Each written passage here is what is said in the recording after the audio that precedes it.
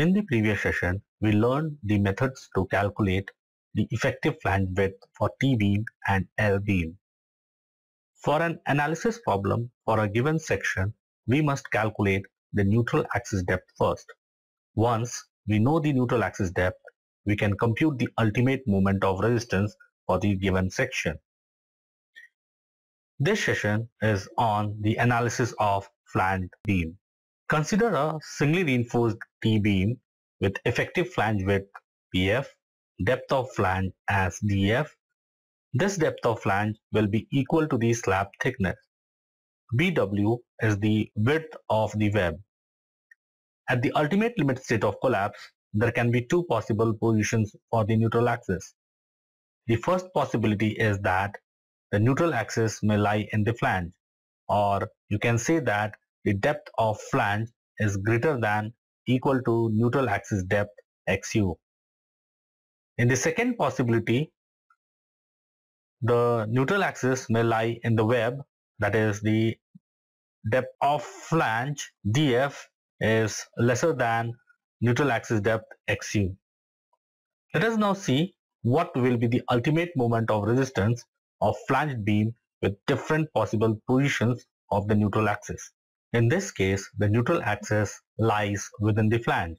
So the depth of flange is greater than or equal to the depth of the neutral axis. That is, DF is greater than equal to XU. This condition is shown here. We know that in a beam section, the portion below the neutral axis will be in tension and the portion above will be in compression. In our present case, this part of flange will be in compression. Here, not only the concrete in the web, but some portion of concrete in the flange coming below the neutral axis will also be in tension. We know that the concrete which is in tension below the neutral axis does not have any role to play in the analysis. Thus, the flange section will in effect become a rectangular section of width, effective width of flange as BF and effective depth D. We can see that the concrete stress block is completely within the flange. For clarity on the view, here is the 3D view of the concrete stress block in compression when neutral axis lies within the flange. The resultant compression force will be C equal to average stress 0.36 FCK times this shaded area BF times XU, which is in compression. If we consider yielding of reinforcement, tension force T that will develop in reinforcing bar will be 0.87 Fy times area of tension steel. To compute neutral axis depth, equate C and T.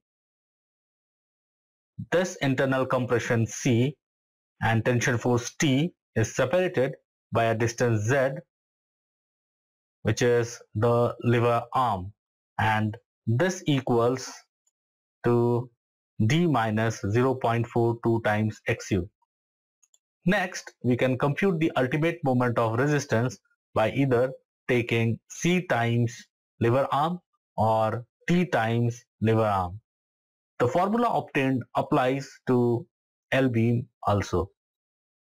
Before we get into the second possibility, let us recollect that concrete stress block comprises of a rectangular part and a parabolic part. The rectangular portion extends up to a distance of 3/7 times neutral axis depth XU from the top. We had derived this value when we discussed the stress block parameter in one of the videos.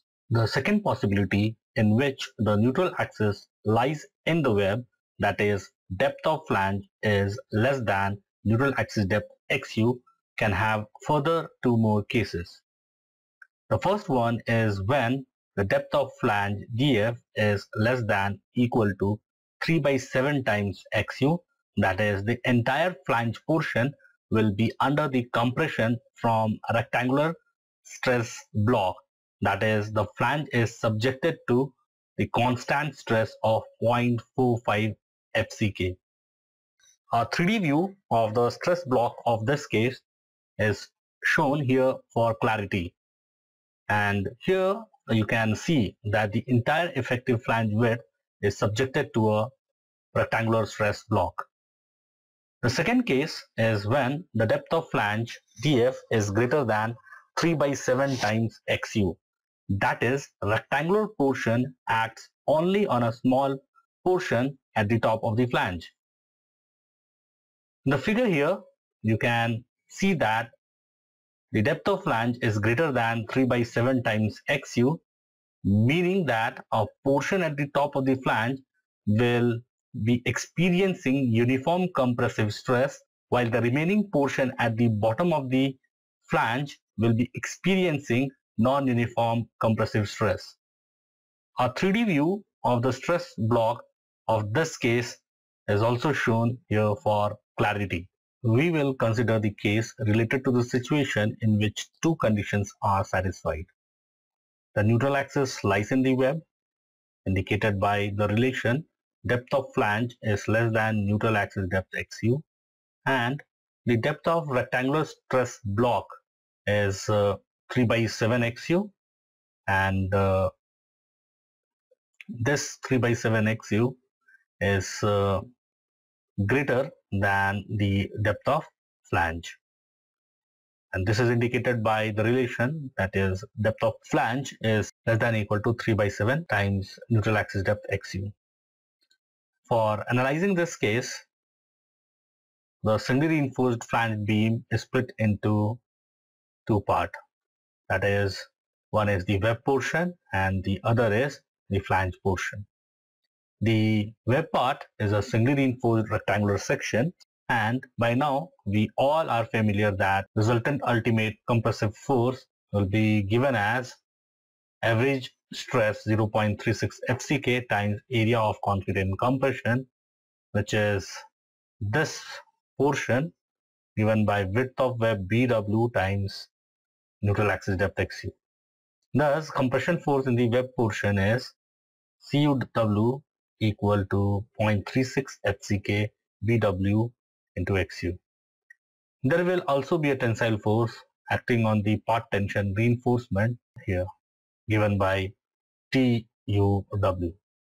The overhang flange portion, as shown here, is subjected to a constant stress of 0.45 times FCK, and this will act on the flange area shown here. And this area will be effective width of flange BF minus width of web BW, which has to be multiplied with the depth of flange. That is, compression force in flange part CUF will be 0.45 FCK into width of flange minus width of web whole multiplied by depth of flange. There is a tension force TUF, which will also act on the reinforcement. A 3D view of the stress block of this case is shown here. Now here you can see that the complete stress block is acting on the web portion, while the overhanging flange is subjected to rectangular part of stress block having constant stress of 0.45 times FCK. The total compression force will be sum of compression force from the web and compression force from the flange portion. Now, assuming tension reinforcement to yield, we can get the resultant tensile force on reinforcement as T equal to 0.87 Fy times area of tension steel. In order to compute neutral axis depth, we can equate this total compression force C in concrete with the tension force T acting in the reinforcing bar. For computing the ultimate moment of resistance, we will sum up the moment of resistance from the web portion and the flange portion. In the web portion, we have a lever arm of D minus 0.42 times XU, and here in this flange portion, we have a lever arm of D minus 0.5 times depth of flange. So the ultimate moment of resistance will be the sum of moment of resistance from the web portion and the moment of resistance from the flange portion, which we can get as CUW times lever arm D minus 0.42 XU plus CUF times lever arm D minus 0.5 times depth of flange. Here, whatever formula we get is applicable to L beams also. Let us now consider the case related to the situation in which these two conditions are satisfied. The neutral axis lies in the web, that is, it is indicated by the relation depth of flange is less than the neutral axis depth XU, and the depth of the rectangular stress block is less than the depth of flange, which is indicated by the relation that the depth of flange is greater than 3 by 7 times the neutral axis depth XU. For analyzing this case, the singly reinforced flange beam is split into web portion and the flange portion. The web part is a singly reinforced rectangular section, and for this, the resultant ultimate compressive force for this portion will be given as average stress 0.36 FCK times area of concrete in compression, which is this portion given by width of web BW times XU. Thus, compression force in the web portion is CUW equals 0.36 FCK BW XU. There will also be a tensile force acting on the part tension reinforcement as shown. Let us see the compressive force in the flange. We have to get a good understanding of how the stress block is acting on this flange region. We can see that the rectangular block is completely acting on the flange. The force from this portion can be calculated easily. But when we look at the parabolic portion, only a portion of it in the form of truncated parabola is acting on the flange. This can also be observed in the 3D view for better understanding. The point of application and computation will become very tiring and will not result in general expression if we adopt this stress block variation in the flange. So, code IS 456-2000 allows reduction of stress in the overhang slab portion as uniform stress, which can be seen here in our 3D representation. This uniform stress has value of 0.45 FCK acting on the reduced depth of flange YF, which is given in clause number G 2.2.1. Now, to get compression force in flange portion, this uniform stress 0.45 FCK is multiplied with area given by effective width of flange minus width of web, which is multiplied with this reduced depth of flange wire. That is, compression force in flange CUF will be 0.45 FCK into difference between width of flange and width of web. It's multiplied with the reduced depth of flange YF. There is also tension force TUF, which will act on part of reinforcement as shown. The total compression force will be the sum of compression force from the web CUW and compression force from the flange portion CUF. Assuming tension reinforcement to yield, we get the resultant tensile force on reinforcement as T equal to 0.87 Fy times area of tension steel. In order to compute neutral axis depth, equate total compression C in concrete with the tension force T in the reinforcing bar. Now, to compute the ultimate moment of resistance, we will sum up the moment of resistance from the web portion and the flange portion.